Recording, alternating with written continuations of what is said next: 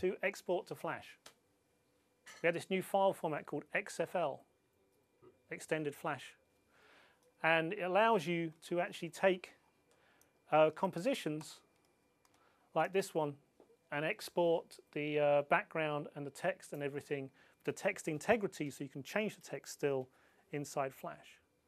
So you can actually go, the Flash guy's got inverse kinematics and all sorts of 3D animation tools. We got the ability to do gorgeous text and really nice comps. You know, you win with one, you lose with the other, you know.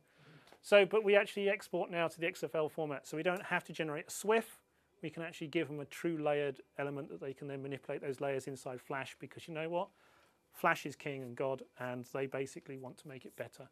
An example of Flash production would be here, where we're doing these quite intricate multi-layered animations with particle effects here inside After Effects. But again, I can export this out as a SWIF or a Flash file.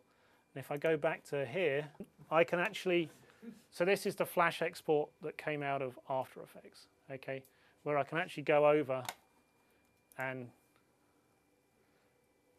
well, there's some sound effects there. So all these bits and pieces that I'd used the 3D functionality and everything else inside After Effects, I can export either as a SWIF or as an XFL file.